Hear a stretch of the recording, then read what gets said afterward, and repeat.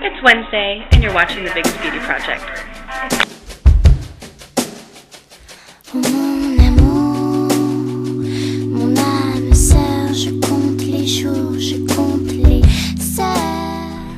This week was Caitlin's topic, and she wanted us to talk about how we handle stress. And I guess I'm in a good place this week. I'm not very stressed out, so it's easy for me to talk about it. If I was stressed, I probably wouldn't be able to talk very well about it.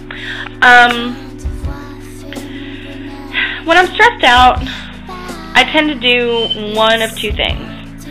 I tend to either cry or eat. And I guess it's not the healthiest way to deal with my stress, but I mean, crying is fine. Crying is healthy. At least that gets it out and it doesn't remain in my system. But when I eat, that's when it becomes a problem, because I tend to eat things that are really not great for me, and I pile on the calories, and I think it's going to make me feel better, but I always feel so much more guilty afterwards. So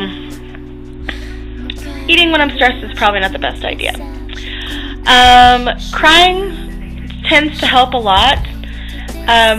Although I'll have a headache and I'll feel really tired afterwards, it seems to cleanse me somehow. If I get it out and I cry and just, put it all on the table, then it's not in here anymore, and it's not in here anymore, and I'm not focused on it.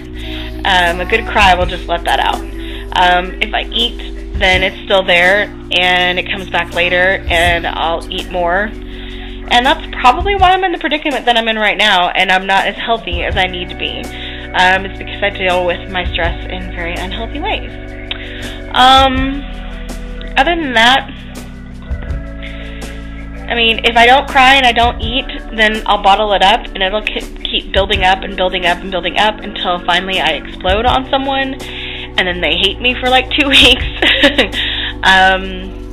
So I'm a lot like Amy in that aspect, because I do the same things. Like, if I don't let it out the right way, then it'll explode the wrong way later. I've been doing really good lately about dealing with my stress.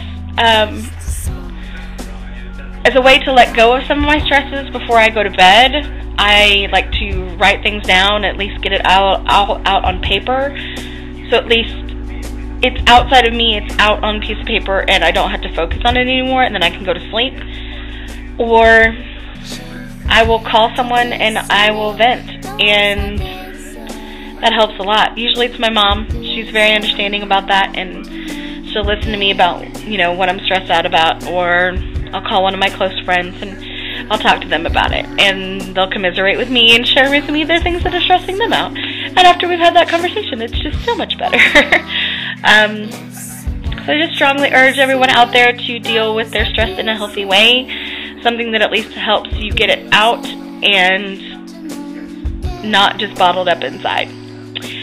So I think that's it. I will talk to you guys next Wednesday.